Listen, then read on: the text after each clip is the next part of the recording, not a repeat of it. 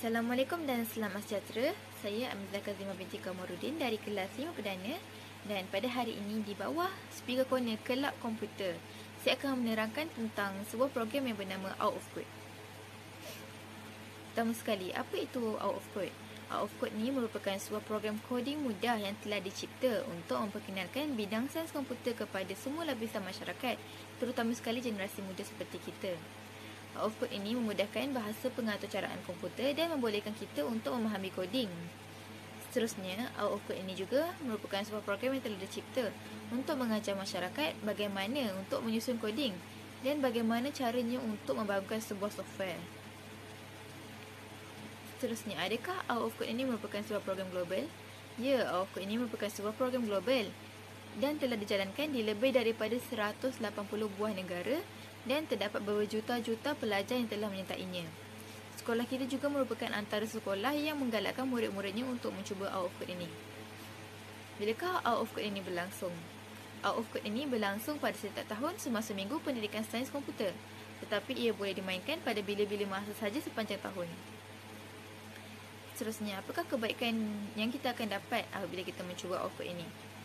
Selain daripada mendapat saja penyertaan, Out of Code ini juga dicipta dengan tujuan untuk membolehkan masyarakat mengaplikasikan teknik-teknik komputasional yang akan melatih masyarakat dengan teknik-teknik menyelesaikan masalah. Oleh itu, kita semua akan dapat mengaplikasikan teknik-teknik penyelesaian masalah ini dalam kehidupan seharian kita. Seterusnya, mengapa kita perlu mengambil tentang sains komputer ini? Sains komputer memperkenalkan dunia perkomputeran kepada masyarakat, dan dari situ seseorang itu boleh mengenal pasti minatnya terhadap sains komputer. Bidang sains komputer ini juga wajar diambil berat seperti mana bidang lain yang diperketengahkan. Kajian menyatakan bahawa software developer, programmer dan penganalisa sistem merupakan antara 10 bidang pekerjaan yang sangat tinggi permintaannya di Malaysia. Selain itu, disebabkan pembangunan teknologi dunia yang semakin berkembang, seseorang yang menceburi bidang ini mudah untuk diterima kerja kerana hampir semua bidang pekerjaan memerlukan pakar IT untuk mengatur sistem mereka. Okey, kalau basic komputer kita langsung tak ada, bolehkah kita masuk program ni?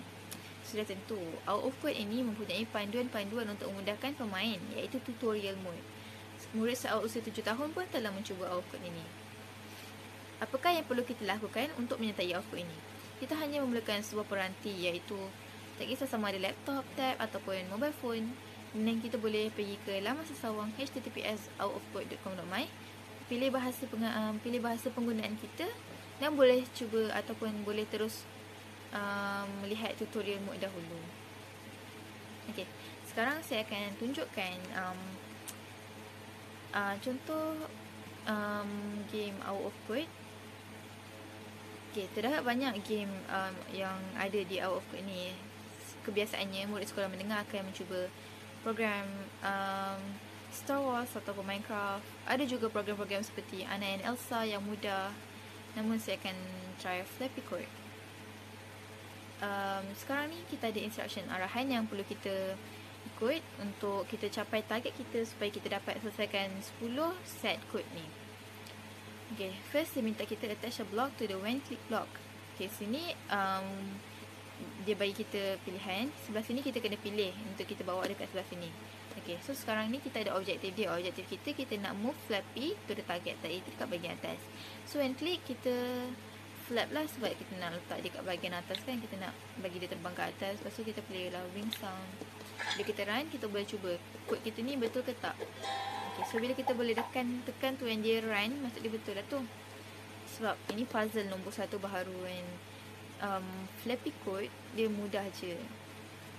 Okay, now we have added some ground. Attach a block to the when hit the ground block. Your code needs to end game when Flappy crashes. Okay, so sekarang when hit the ground kita perlu end game. Follow je arahan dia. When click flap, play wing sound. Okay, sekarang bila kita flap dia ke atas, tapi kita nak dia ke bawah. So dia dah end game. Dia ada 10 set code. Setiap set tu dia akan makin susah lah. Okay, so the when run block allows you to run code when your game starts. Try setting the level speed and flapping to the target. When run, kita set speed. Maksud dia game background ni akan berjalan lah.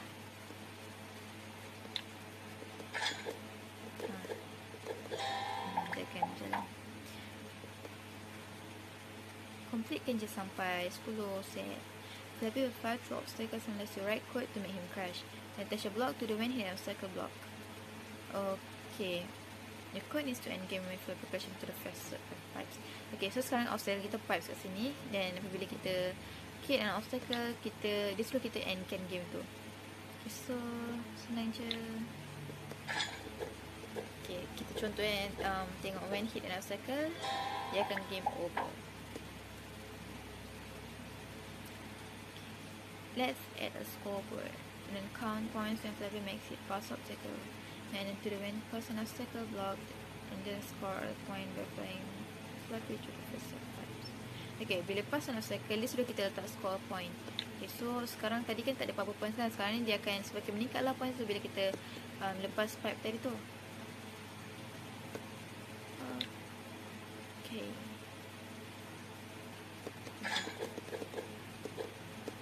Sekarang nampak tu dia ada score dah.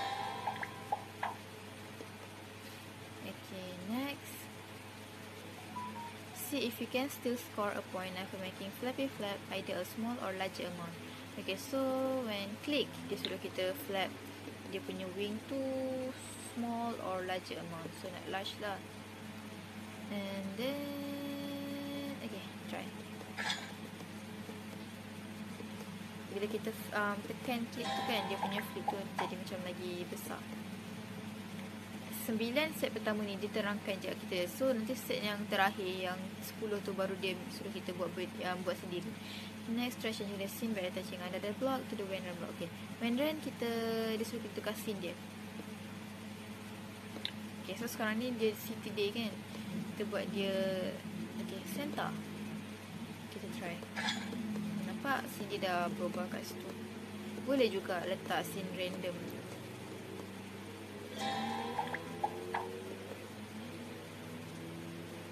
Code number 8. You can set visuals anytime, not just when the game starts. Try setting a random scene when other events happen. For example, when passing an obstacle. Okay, bila kita pass an obstacle, contoh kita nak letak scene kita random. Setiap kali kita pass an obstacle, bila kita dapat lepas the pipes, scene kita berubah-ubah. Okay, tengok pass an obstacle 1. Allah. Sekejap, try lagi sekali sebab nak tunjuk the changing scenes.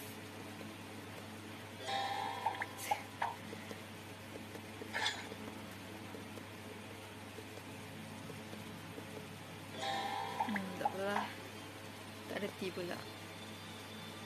Okay, next, code number 9. To mix things up, when hitting an obstacle, instead of ending the game, try setting the score back to 0. Okay, when hitting an obstacle, kita tak end game. Kita set the score to 0 back. So maksudnya bila kita dah lepas obstacle, we got 1 point. Tapi bila kita hit an obstacle, the score is going back to 0. Okay, run. Ni level 9 of the game. Okay, so okay, we got 1 point. Nampak tak? The score keep changing back to 0 sebab kita hit the obstacle. Okay, so sekarang code number 8 ni kita buat sendiri daripada penerangan dia yang tadi-tadi tu. Okay, when run, kita kena set speed dulu. Kalau kita set speed, nanti kan game tu tak berjalan. Okay, so when click, bila kita click, dia flap a normal amount. Okay, kita nak playkan dia wing sound. Okay, lepas tu when hit the ground, end game. When hit an obstacle, set score 0. When pass obstacle, kena buat dia tukar-tukar lah. Set obstacle kita random. Dia boleh jadi pipe, boleh jadi apa-apa je lah. Lepas tu when pass an obstacle, okay, kita tukar background dia setiap kali pass the obstacle. Kita tukar background, kita tukar player juga. Okay. Okay, try run.